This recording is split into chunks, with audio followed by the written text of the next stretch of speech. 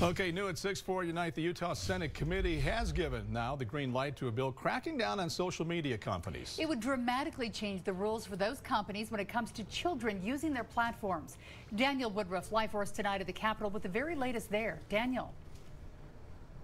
Heidi and Mark, just within the last 30 minutes, that bill passed out of that Senate committee unanimously after some heated exchanges at times between lawmakers and tech lobbyists. This issue has sparked strong emotion and debate about how best to help children when it comes to social media.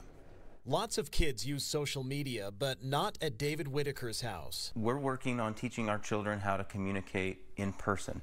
The South Jordan father of 5 isn't rushing to introduce his kids to Facebook, Instagram, and TikTok.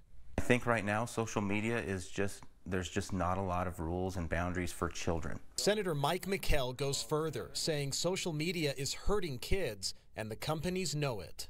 Our kids are far more depressed than they've ever been. Social media is having a serious negative impact on our kids. His Senate Bill 152 would require social media companies to verify the ages of any user under 18 and let parents monitor their kids' social media accounts.